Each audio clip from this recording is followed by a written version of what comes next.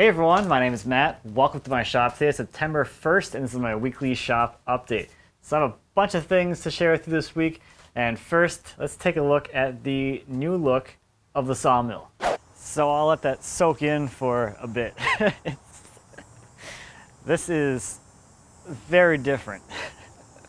But I kind of like it. I think it's got a really nice look, and I guess I could stop hearing about how it's not painted anymore. Well, at least for now.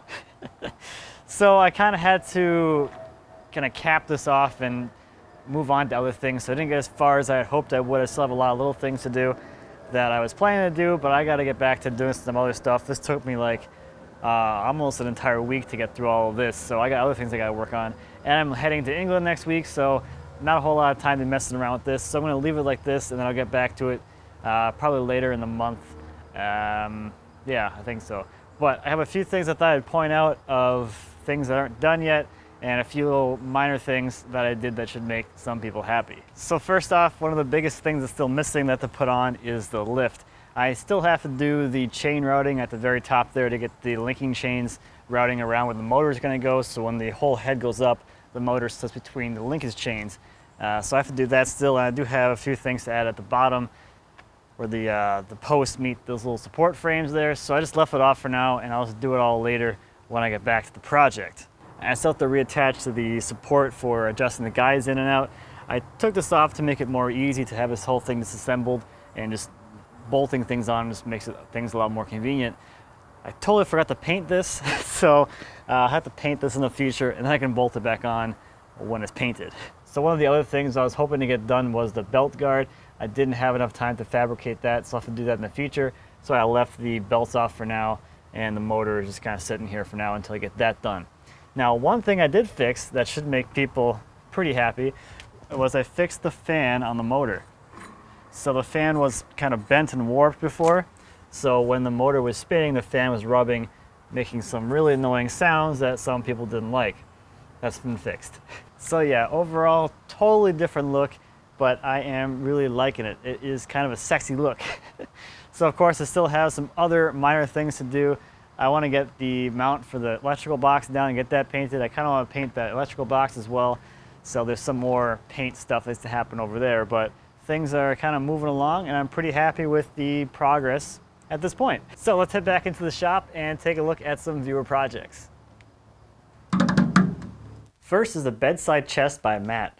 The carcass and drawer fronts of the chest are made from walnut, and the drawers themselves are pine. The top is very figured olive wood with ebony bow ties for stabilization.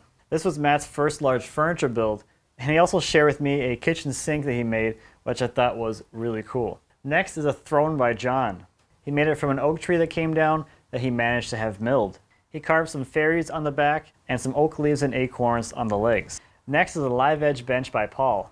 Paul is 15 years old, and the bench top is made from oak and the legs are made from ash. The oak that Paul used for the top was from a tree cut down and milled by his grandfather, who sadly passed away last year. And you can find more of Paul's work over on his Instagram. Last this week is a clock by Bob. The clock was made from an urban tree that was blown over during Hurricane Matthew in North Carolina. He got a few pieces of the tree, including a 31-inch diameter burl. He was also able to save a few small sections, and those were milled for the base for the clock. So progress on the HIGHBOY this week. I finished up the scroll work on the lower case, so I added this cutout here on the lower apron. I also added a similar cutout on the side panels, so I think that's going to tie in nicely to the rest of the curvature in the piece, make this thing feel a little less boxy, and just kind of, I don't know, lighten the look a little bit. And this design also gives me some space here for some drop finials, which should add some more visual interest to this very visually interesting piece. So at this point, the HIGHBOY lowercase is pretty much all constructed. The only thing I'm working on right now is doing some last kind of final detail work to make sure this thing is totally ready for glue up, which is going to be kind of scary because I have a lot of work invested at this point, and I don't really want to screw that up. So I'm taking a little time making sure everything is perfect and exactly as it needs to before I start slapping some glue on that thing, which will be happening quite shortly. And a big announcement this week is that Lincoln Electric has come on as a sponsor. I know a few people pointed out the new welder in the video last week. This is their Power MIG 210MP, which is a multi-process welder.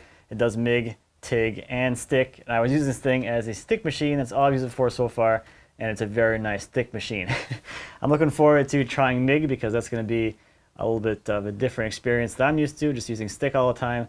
But I have this welder as well as a dedicated TIG machine and a plasma cutter as well. So you'll be seeing some Lincoln products integrated into some future videos. Looking forward to trying TIG, especially because, at least from what I've seen as someone who has never done it and has very little welding experience, TIG welding is like the hand-cut dovetail equivalent in welding, I think, at least in my mind.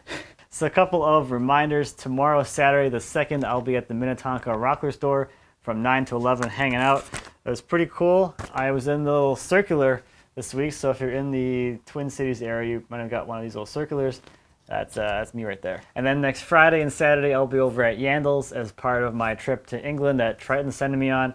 And while I'm over there, after I do the thing at Yandles, I'll be doing a green chair making class.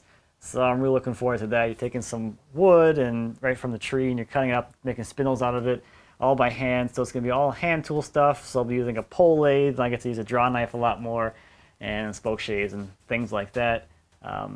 Carving a seat by hand, which is kind of cool because a couple weeks ago I did it by power. So I'm looking forward to it. I think it's going to be a lot of fun. I already know that. So Triton's going to be doing some videos of my trip over there, and those will be over on their YouTube channel, so I'll leave a link to their channel, you know, in those places up in the cards and the description and all that good stuff.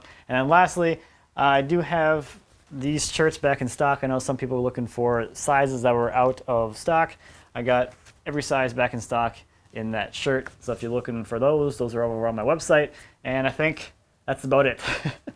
So thank you as always for watching. I greatly appreciate it. If you have any questions or comments about anything I talked about today or anything here in my shop, please feel free to leave me a comment. As always, I'll be happy to answer any questions you might have. And until next time, happy woodworking.